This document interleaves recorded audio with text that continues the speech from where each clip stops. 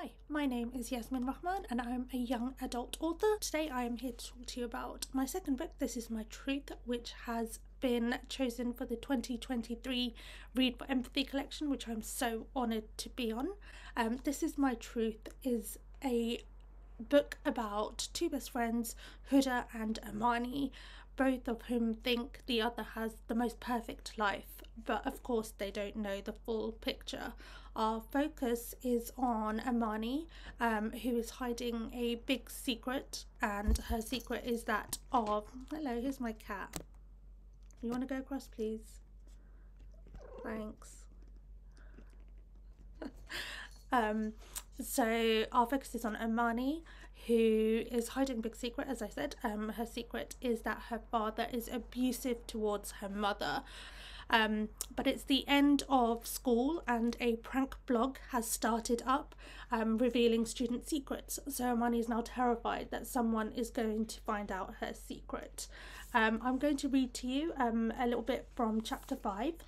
I'm woken in the middle of the night by the sound of my door clicking open. In my half-asleep state, I of course assume it's a burglar coming to stab me, so I push myself back against my headboard, heart already pounding.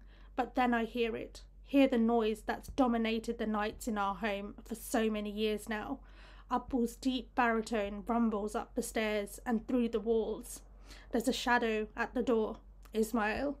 I guess Abul's good mood from earlier about my fake upcoming good grades could only last so long. You think it's funny, do you? I hear booming from the living room. Ismail actually quivers as he stands in the doorway.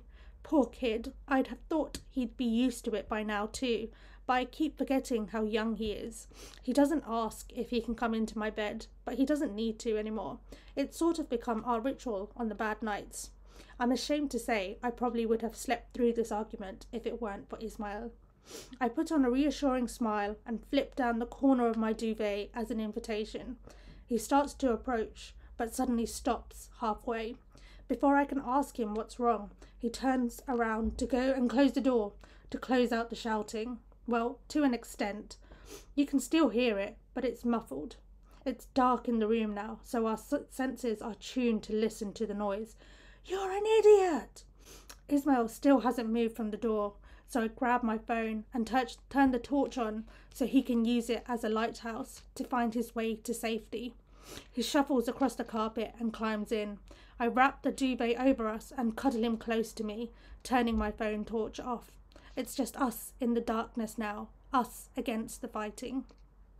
These rows at night put me on edge. It's like I'm waiting for it to reach boiling point, to hear the sound of Abul's fists on Ammi's face or her body, and I'm just desperately trying to bury Ismail's and my heads in the sand. If we don't hear it, it's not happening. And goodbye from me and my cat, Islam. He says bye. Thanks.